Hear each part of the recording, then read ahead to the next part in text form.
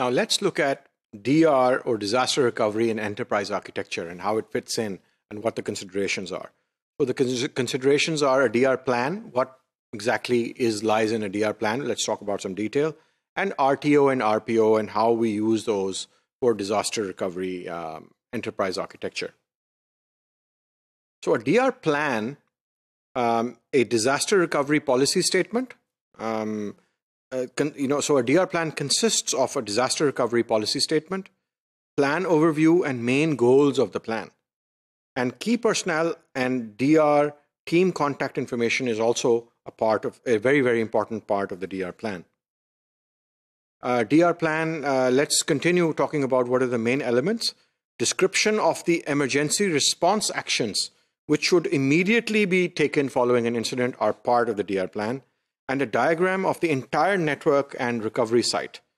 So that we know exactly if there is a disaster, we can pull out the important information and can have access to the architecture and the network diagrams, and directions for how to reach the recovery site, how to transport there, what are the directions, what is the location, what are the precautions, if any.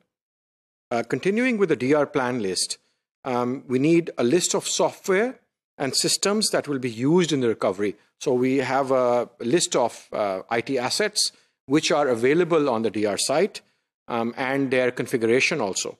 And then you have sample templates for a variety of technology recoveries, including technical documentation from vendors.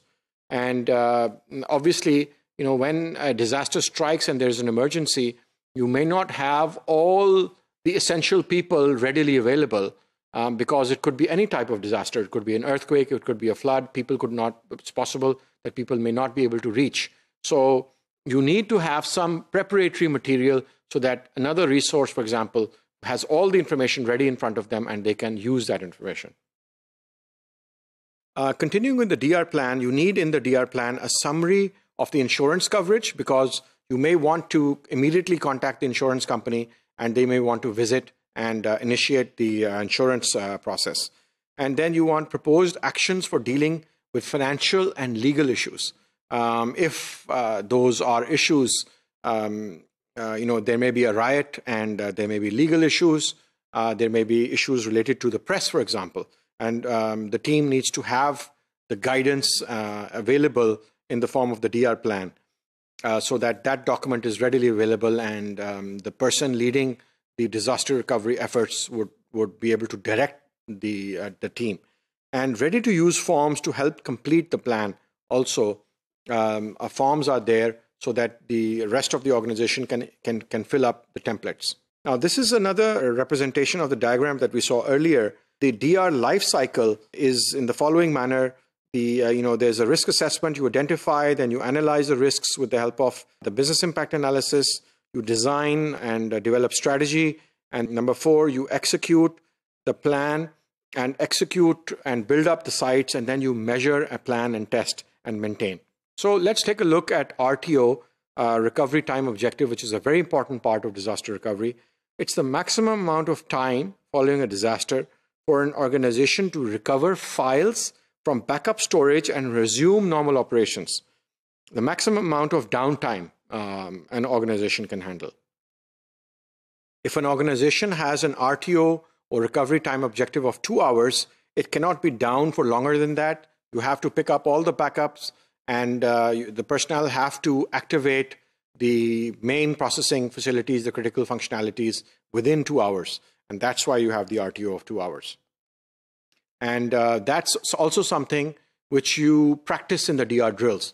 So if you have an RTO of 2 hours, you simulate that the primary site has gone down and there's been a disaster. And in the DR drill, you need to accomplish the recovery, the simulated recovery in the DR drill well before 2 hours. The RPO or recovery point objective is the maximum age of files that an organization must recover from backup storage for normal operations to resume after a disaster. And this determines the minimum frequency of backups. For example, if an organization has an RPO or recovery point objective of 4 hours, the system must back up at least every 4 hours so that you can meet the RPO. So the RTO and RPO are very important considerations for the DR in enterprise architecture. And then the DR plan is very important. How you structure the plan, that document should be available. It's like a master plan, and there are templates available in it. There is emergency information available in it. There are configurations, network diagrams, and so much information, so that when the plan is being executed and when the disaster actually happens, that manual, the DR manual, the DR plan, is a guide to use in all those circumstances. Thank you.